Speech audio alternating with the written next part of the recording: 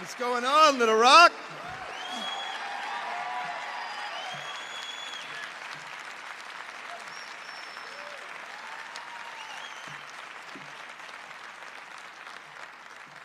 Awesome. I have to say hello to some old friends that, well, you guys kind of watched me meet them. Obviously, your own and people that are very dear to me whose home I've been to, the lovely Osborne family. Hello, guys. After I met Jennings and his family, I actually tweeted that I wanted to be Jennings Osborne when I grow up. And people were like, you must really like fireworks.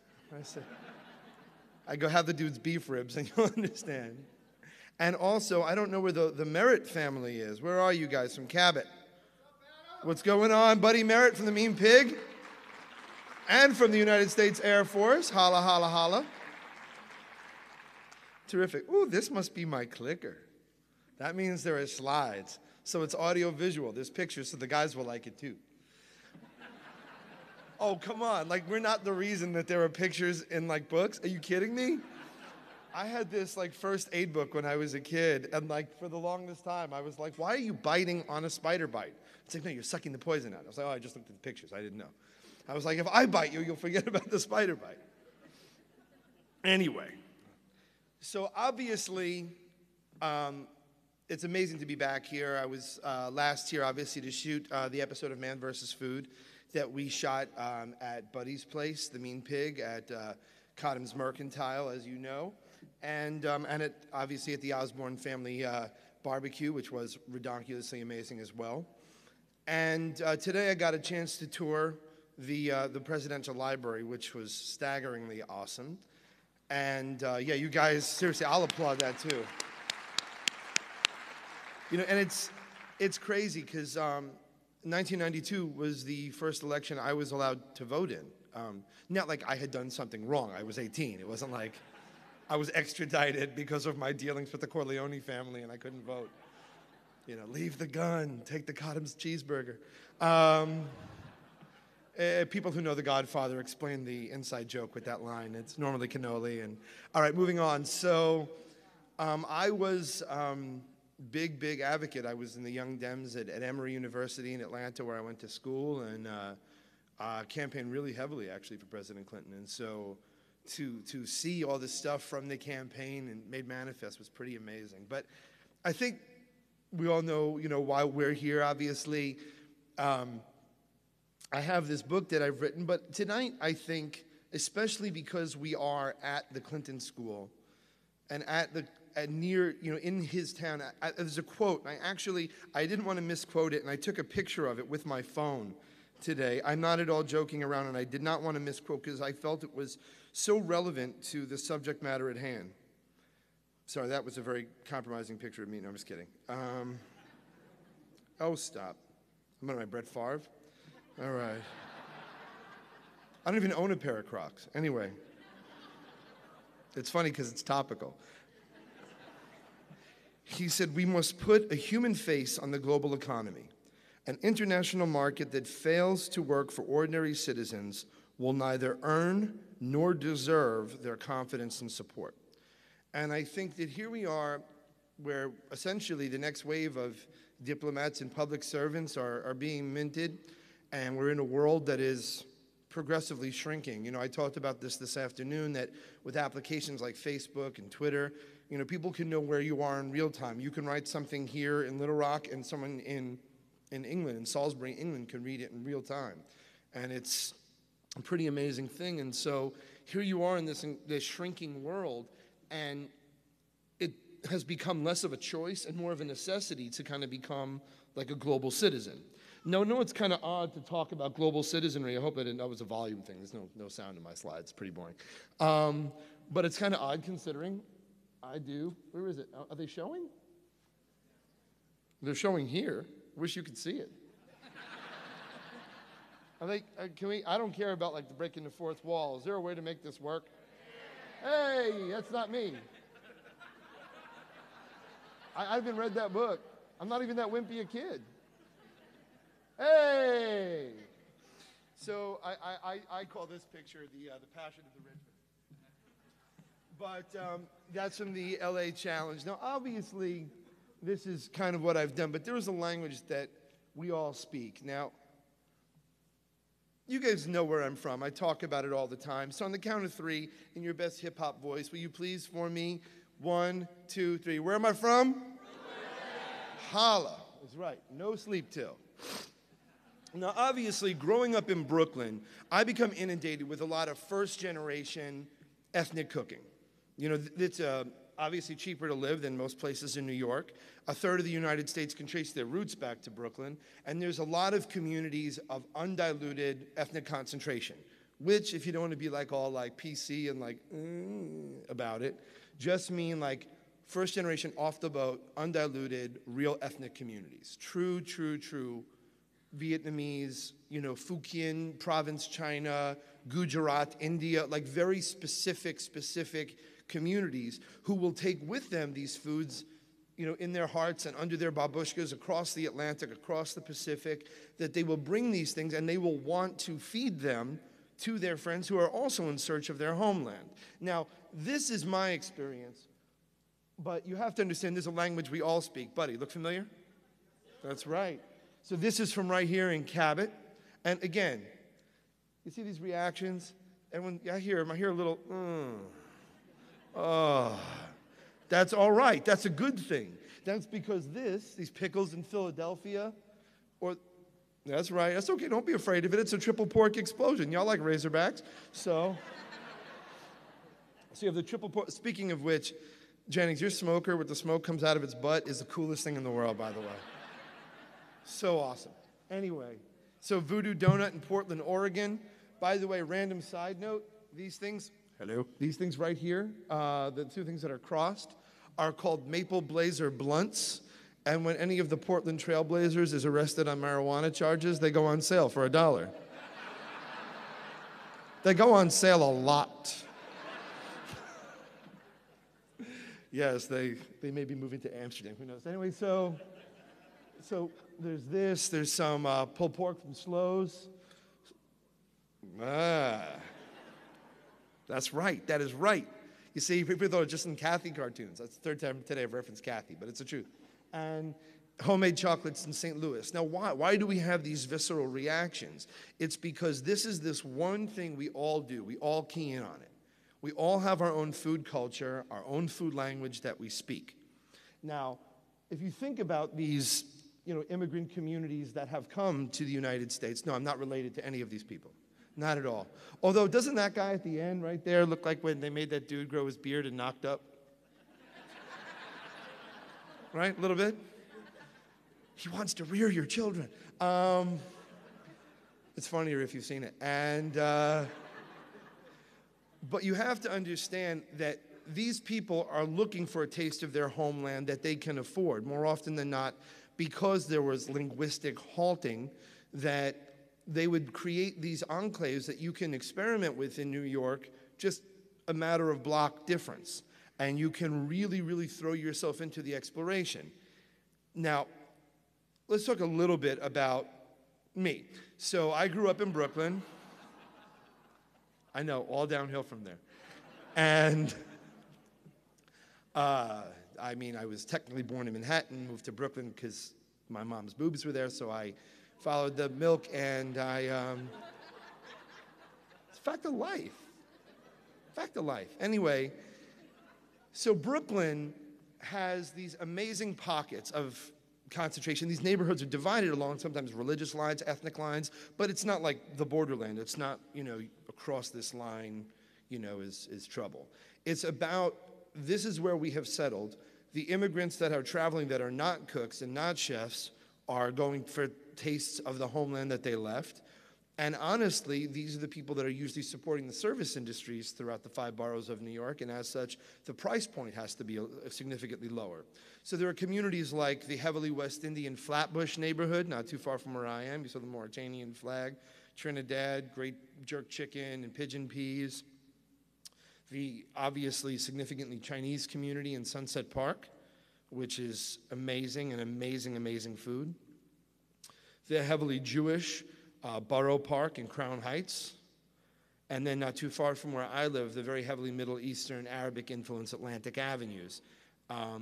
Then there's the deeply Polish Greenpoint neighborhood where my great-grandma hails from. And she used to say the brown bread, the kapusta, the kolbasi, all the things she would buy there were as good, if not better than in the old country. And she was able to get them year-round and get them in a safe environment. And it's pretty amazing. Incredible Polish baked goods. This particular slide I love because there's Staropolski and Starobuxki. I'll have a Vensky Frappuccinski, and then McDonald's for good measure. Then there's Bensonhurst, very heavily Italian neighborhood. That's 86th Street by the elevated subway tracks.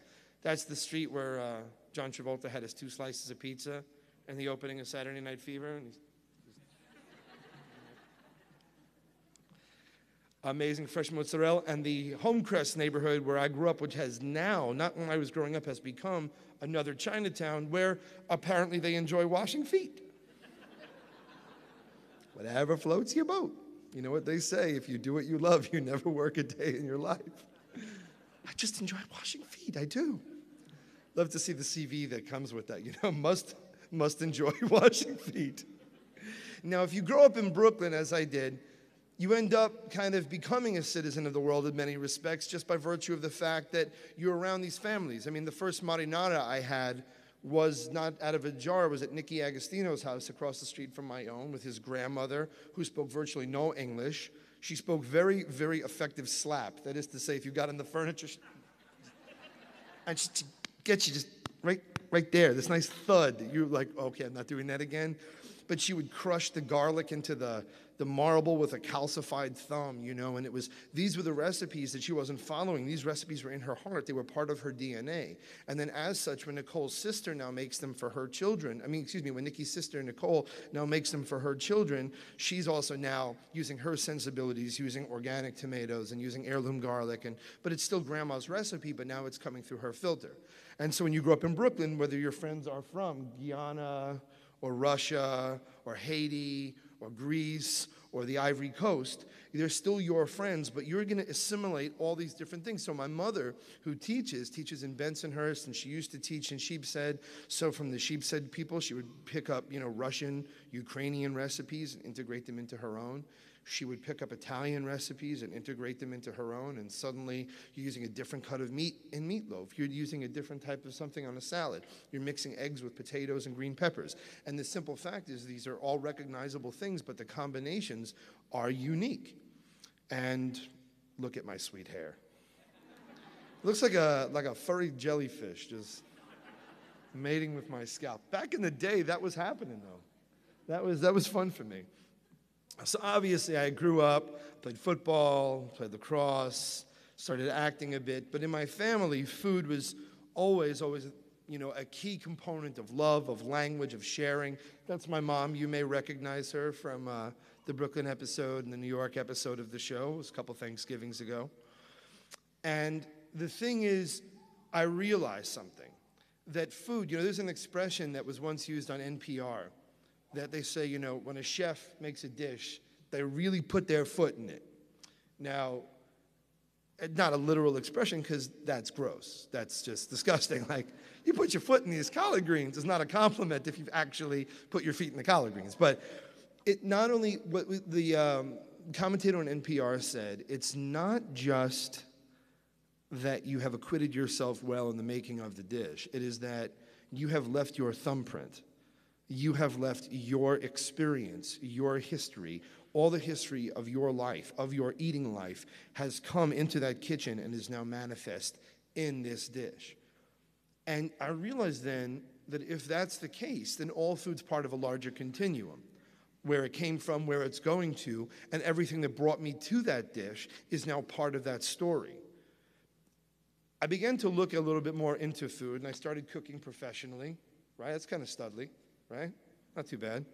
Making disgusting things like this macrobiotic sushi, as you can see here. But I also realized that food, while you can have an academic study of it and you can enjoy it, can be fun. That's me catering the Peloponnesian War. I used to joke and be like, Spartans, tonight we dine on pepper steak and enchiladas in hell. Speaking of which, I don't know, this is a random factoid that you may or may not want to know, but a lot of these battle reenactments, some of these bearded, like tough soldiers are women. And I was like serving serving pepper steak, and I was like, oh, do you want some rice? And I hear, yeah. And I was like, oh, I looked up, and it wasn't a dude with a high voice, it was a woman, and she had this beard, you know, just glued to her face with spirit gum, and it was very confusing, because I was like, you're so hot, yet so very bearded, and it was very hard for me to juxtapose, so I strapped on a helmet and bravely went about my duties. I'll just let this joke land. If you're flexible enough. And young people explain it to the old people, but not before they buy my book. It's naughty. Now, that's a bagel, and we'll talk about that in a moment. See, what I ultimately realized was this. Food, in any of its manifestations, right, is slavery, agriculture, trade routes, history, climate changes, geography, topography, made manifest in bite-sized morsels. So let's talk a little bit about the bagel. Show of hands, who's eaten one? Okay, excellent. See, carbs are not the enemy. They are the unity. I love it. It's the circle of bagel that unites us. Right? I want to hear Disney make a song about that. It's the circle of carbs. You can like hold the bagel up like the little baby.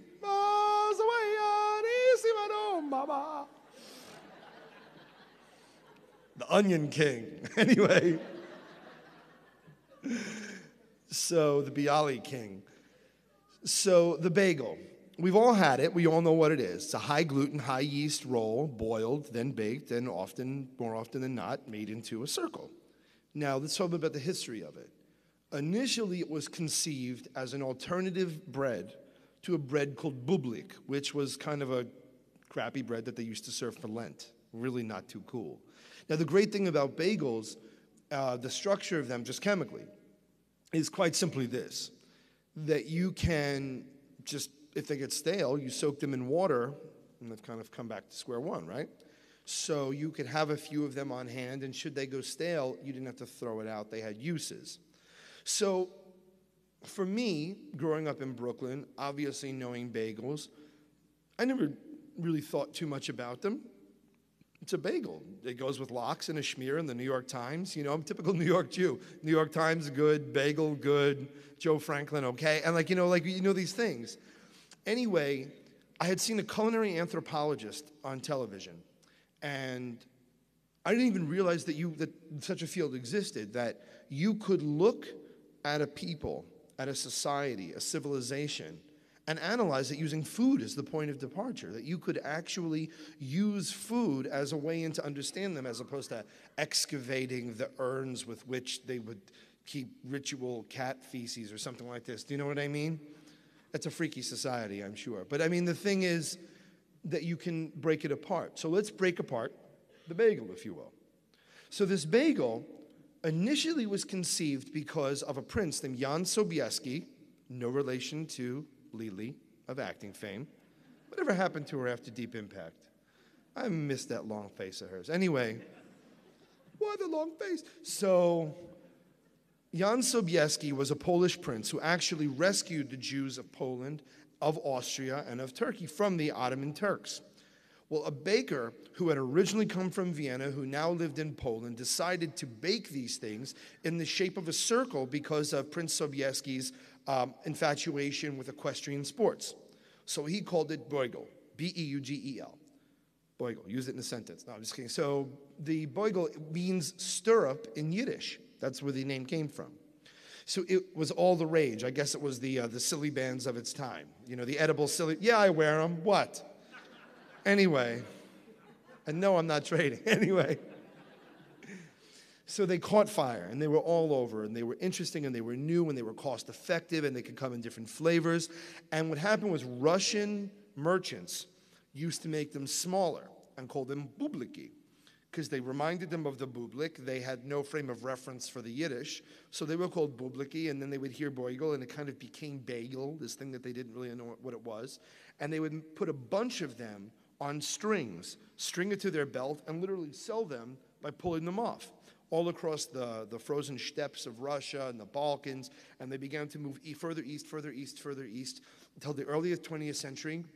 In the early 20th century, big immigration movement, as we all know, from the awesome black and white picture I showed a couple slides back. And in so doing, they brought with them this tradition. Now, a tremendous amount of immigrants moved from the Lower East Side by virtue of the fact that it was so crowded. That's why there's the Galveston movement that happened in 1916, 1927, where they were trying to push immigrants to Galveston, Texas. And a bunch went to Canada. And actually in Montreal, you know, land of moose and hockey and Labatt Blue and people that go, bombs ready, buddy. Yeah, I watch South Park too. I do. The Canadian government has apologized for Bryan Adams on several occasions. Anyway, the bagel, eh? So Montreal actually became the very first spot of the bagel baking union. Not a culture, not a place you would associate with Jews, with bagels, with anything of the sort. So a couple of enterprising Jews said, all right, you know what, we're done. We're done with Canada. We want to go where there's a Russian and Polish market that will buy this, that recognize this. So they moved to Connecticut, right outside of New Haven. Their last names, Lender and Sender. Now these two guys built the absolute first, biggest bagel baking, mass-producing machine in a garage. Yeah, what are you doing in your garage? You know what I mean? It's like, I have like a punching bag. That's about it. No bagel baking machine. And so these guys made this machine, but again, bagels go incredibly stale because of the pockets of air that all that yeast actually holds in them. Well, Maury Lender goes off to the Korean War. And when he's off in the Korean War, in Korean culture, there's a big emphasis on pickled, potted, and preserved foods. Not just kimchi, which is fermented and kept in the ground, but all the panchan, things that are salted, things that are encased in clay and jars. But also there were tremendous strides made forward in Korean cuisine with cellophane wrapping and packaging foods, and to keep them for infinitely longer than they ever could in America. So Maury Lender actually began to investigate this technology while he was in Korea. He takes this Korean technology back to Connecticut, says, let's mass market the bagels. We'll make them smaller like they were in Russia, as opposed to the bigger sort of New York-style bagels that we may or may not be used to. We'll do them, we'll pack a dozen, we'll use this new technology and send them. And it's actually because of Maury Lender that we're sitting here in Little Rock, Arkansas, and everyone's had bagels. Now, understand now that this little bit of baked and boiled dough took a journey from Vienna to Poland to Russia to Canada to Connecticut to Korea to Connecticut to New York to Little Rock and on and on and on. Now, this is all I'm saying. That bagel can just be a totally awesome breakfast. It could be a great hangover cure. It could be something good to soak up the gravy on whatever you're eating there. It doesn't have to be anything more than just a delicious, chewy, crusty, badass bagel. It doesn't have to be. But you can also understand that it is also part of a larger continuum. That bagel has a story, and it doesn't end when it touches your plate or your lips. That story continues. So you can begin working in your own ingredients, your own flavors. So right now, just shout out your favorite flavors of bagels. Onion, everything, salt, what? Blueberry, pumpernickel, sesame, plain, cinnamon, exactly. And there are these flavors. We've heard savory, we've heard onion, everything, garlic, salt, we've heard blueberry, we've heard cinnamon. And all of these things are now your preference and what you choose to put on them and how you choose to serve them, toast them, don't toast them. This cheese, that cheese, this meat, that meat, this fish, that fish, no fish at all. The thing is, this becomes your expression. And all of that history from Korea, from Montreal, from Russia, from Poland, from the first boigel that was ever made and as an homage to an equestrian-loving prince. The fact of the matter is that bagel is part of your story as well. You become part of that continuum. And this bagel comes from Talkeetna, Alaska. This man has never been to New York, never met a Jew before me, and made this bagel. Now, there's no hole in it. It's arguably one of the absolute best bagels I've ever eaten. That's why I took a picture of it. And this is a man who has no connection to Russia, to Poland, to Canada, to Connecticut, to Korea, or any of these places. And this is part of his story. And I now speak the same language that he does. We are now connected to every single one in this room, every single one who's eaten a bagel before us, and every single bagel manufacturer now. Because we all speak this beautiful language. There is this homogeneity in this community centered around nothing more complicated than a beautiful bit of baked and boiled dough. And that's all I want to mention to all of you tonight. In whatever capacity you can, understand that you can create manifestations of your own DNA, of your own self in dishes. You know, every culture has meatloaf. We all love mom's meatloaf. Who else, mom, puts a stripe of ketchup on the top? Come on. Everyone puts a stripe of ketchup on the meatloaf. But the thing is, there's rolat, Stefania Sellet, verloren Haare, there's kofta, there's embatido, there's all these different versions of meatloaf.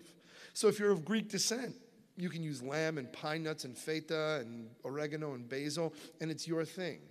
If you're from Texas, you want to use ground brisket, and you want to use different spices and ancho chilies and make your thing. If you want to use pork, the thing is you can tell your story using your food, because there is only one of you in time. You know, Martha Graham said to Agnes DeMille, it's not your job to judge whether it's good or bad.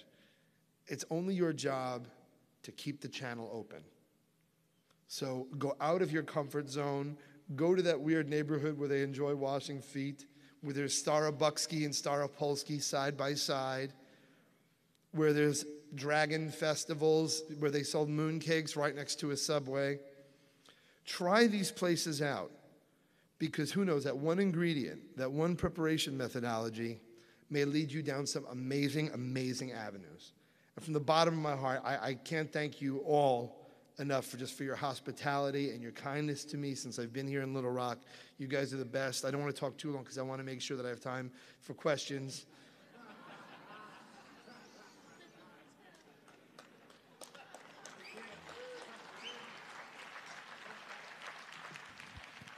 So before I get studious, they took the bar. I want to say thank you to each and every one of you. I hope I get a chance to see you all at the signing. I'm spilling some coffee. I'm going to put that down. I'm going to say thank you all very, very much.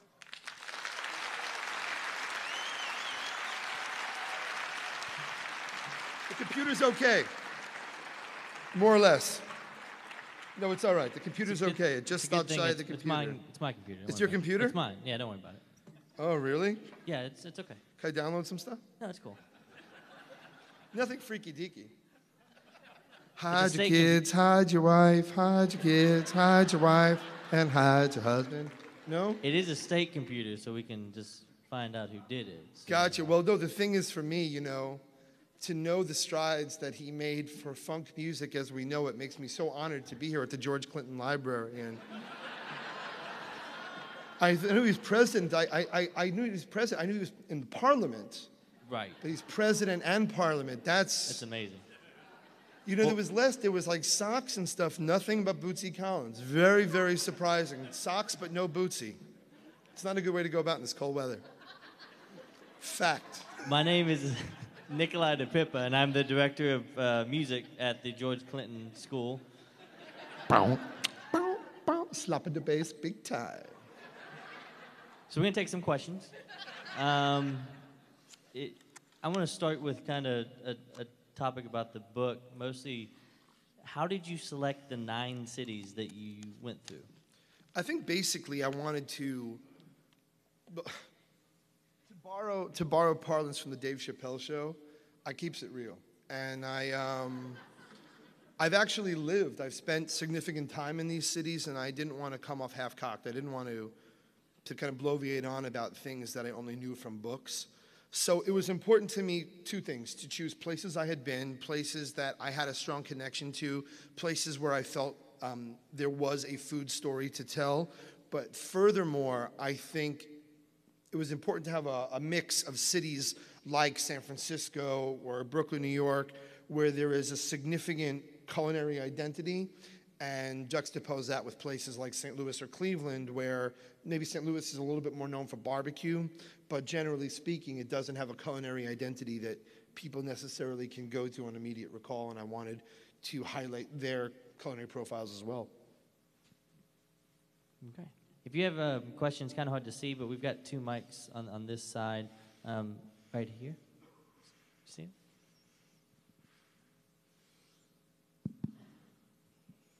Hi there. I actually don't have a question about food. I was wondering if you are by any chance dating anybody. No. No. Because I have brought your soulmate with me. Yes, I have. That's where she's been. Yes. Oh, you know, I looked under the couch. I looked everywhere. She's been at my house, and Oh. so, yeah, that's why you couldn't find her. But Oh. I brought her here tonight to meet you. It's so- taken you long enough. Thanks. I'm sorry, I had things to do today. Well, that's very benevolent of you. Thank you. Dr. Phil has nothing on you. No. We match you with 5 components of an audience member of your choice. We will find you. This is Welcome to Little Rock. This is eHominy. We'll see you up there. Count it. I'll be here all week. Is this on? Sure, go ahead. Right here. What was your favorite challenge? Alaska. Just a lot of variety and very fresh stuff. On this side? Yeah, Adam, I've watched your show on TV, and I have 2 questions. Yes, sir. Do you have a real good gastroenterologist? I do. And, you know, the buffet story is you can eat all you can hold down instead of take what you've eaten, all that. But can you keep everything on your stomach that we see you eat in some of these shows? When you eat an 8-pound... You know, it's funny. In a million years, never did I think when I hit mid-30s that, like, people, and I'm not, like, trying to mock. I have strangers asking me bathroom questions. And it's like, if I weren't doing what I was doing, like, I really, like, I had to say to a guy in Boulder, Colorado, I'm like, so just, let's recap what just happened. You went up to a grown man who you don't know, who you've never met, and asked him about his poo. I generally don't discuss that with anyone but said good gastroenterologist, so I'm gonna keep that track record pretty much unbroken. Kind of like the Bills and sucking. The Buffalo Bills. Keep that track record. What? 3 and 8? They 3? I thought they got 2 and 9. 2, yeah. 2 and not give 9. them Okay. 3. Exhibit A, Your Honor. We have time for one more, and then we'll get to the book signing. I kind of had a question that related to somebody else, but what has been the hardest challenge you've ever attempted or completed? Sarasota was pretty bad. It's the only spicy challenge I've ever lost. It was pretty painful, pretty awful. Well, thank you all for coming out this evening. We do have his book available in the lobby, and it's good. It is. And if you don't like it, it can be used as a great coaster for 2 jumbo beverages. So, thank you. Yeah, level tables. Thank you.